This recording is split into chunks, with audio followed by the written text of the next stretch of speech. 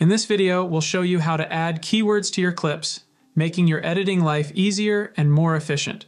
No more digging through endless clips, so let's dive right in. Begin by selecting the clip you want to add with keywords. Then, open the keyword editor. You can do this by clicking the key icon in the upper left corner, or simply use the handy shortcut, Command-K. In the dialog box that appears, type in your keyword or keyword phrase and press Return to apply it. You'll see a blue line appear above clips that now have keywords applied to them. And guess what? You can add multiple keywords to a single clip.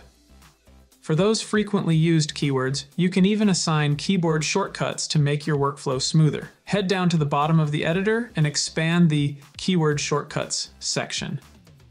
While we already have default shortcuts, feel free to customize them to your liking. Just remember, you're limited to 9 keyword shortcuts, so choose wisely. Once you've added a keyword, it'll show up in the sidebar under the event you're working on. Here's a neat trick to pop a keyword onto your clip. Just drag it into a keyword collection. Now pick a keyword collection and all the clips with that keyword are at your fingertips. It's like magic, making your project super organized and your media easy to find by keyword. Now, let's spread some positivity by giving that thumbs up button a click. Not only does it let us know we're doing a great job explaining things, but it also helps others discover this video. Thanks a bunch.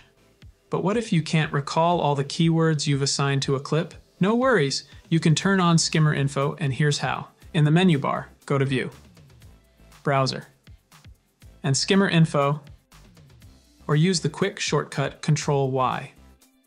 When you press S, you'll toggle skimming on.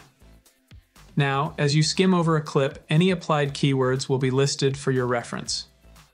To turn off Skimmer info, just hit Control-Y again. You can also view a clip's keywords by reopening the keyword editor with Command-K. Removing a keyword is easy. Select the keyword you want to delete and press Delete. Or if you prefer a fresh start, select the clip and use the shortcut Control-0 to remove all keywords and make that blue line disappear. In conclusion, keywords are your ticket to staying organized, especially when tackling substantial projects. But your learning journey doesn't stop here. If you're hungry for more knowledge, we've got another fantastic tutorial coming up. We'll unveil the secrets of sorting and viewing your clips like a pro, which will save you heaps of time. Just click here to check it out.